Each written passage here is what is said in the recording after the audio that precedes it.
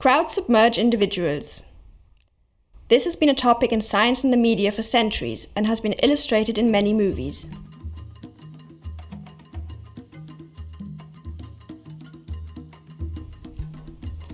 But would individuals voluntarily give up their sense of self? Would individuals be willing to make a sacrifice in order to benefit the crowd? We know that crowds suppress individuals, but we wanted to know whether individuals would voluntarily sacrifice for the sake of others. This is a standard laboratory for studying human behavior. Participants sit alone in front of the screen, read the instructions and make a decision. Obviously, this is not the right place to study the interaction between individuals and crowds. We went to a public viewing event during the 2014 FIFA Soccer World Cup. How powerful is the crowd at such an event? Facing the yelling and enthusiasm of the crowd, how many participants would be willing to make a sacrifice? We designed a web-based software that can be run with mobile devices. Participants played a virtual soccer game in pairs of 2. They had to decide whether to shoot or to pass. Participants started with a 5% chance of scoring a goal and winning money.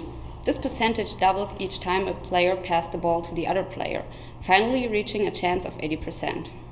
Passing was good for the team, but shooting gave the player the opportunity to win €160 compared to only €40 when the other player shot. 10 Mannschaften werden ausgelost, die das Geld richtig bekommen. Auf eurem Smartphone wird euch eine Spielernummer angezeigt. In der Halbzeitpause komme ich wieder, stelle mich hier vorne hin und gebe bekannt, welche Spielernummern ausgelost wurden und gewonnen haben. Zum Anpfiff.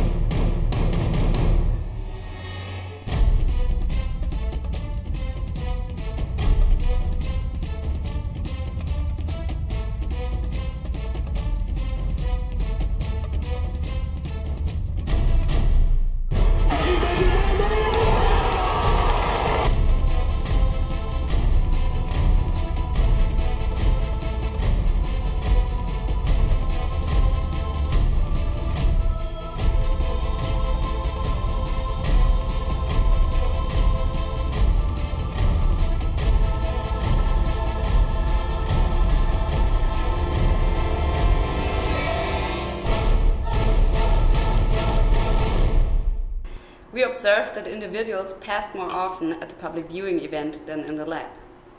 In our experiment, half of the participants made a final sacrifice. They passed the ball when there was no chance of getting it back. This is a much higher value than in normal lab experiments. We provided some players with the information that they were playing for the German team, while others were told that they were playing for the opponent. Sacrificial behavior was more pronounced among those who played for Germany. Those who played for the opponent were more likely to shoot rather than benefiting the team. Teams and crowds do not have to suppress individuals. We found evidence that individuals make sacrifices voluntarily as soon as the interest of the crowd becomes manifest.